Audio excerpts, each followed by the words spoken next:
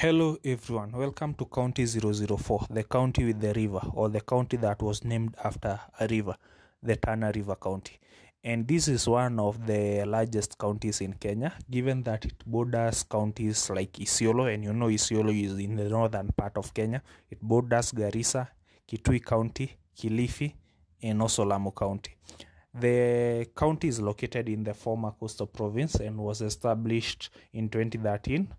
And this county has an over 81% Muslim population, and the population of this area mostly is the pastoral communities, and also there is also some communities that practice farming.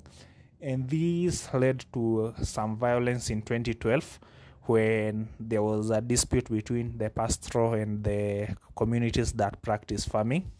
And this ended after the government deployed GSU officers. The government decided to deploy new recruits to this area, and peace was restored.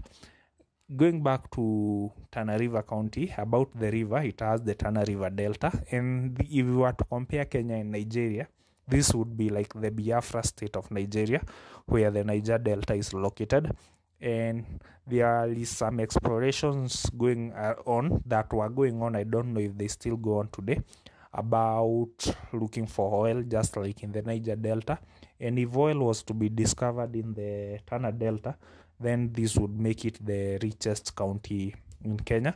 And I'm sure the lives of people would improve. But as we all know, that's not what happened in Nigeria.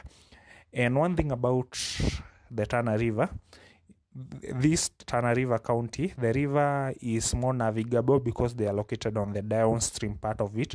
But the problem is that floods is a major problem here. As late as 2024, floods was still a problem here, even after the government had constructed the Seven Forks dams in the 80s and in the 90s. It's still a problem. But the capital is called Hola, but the largest county, the largest town is Garsen, which is the largest town and it's the most populated.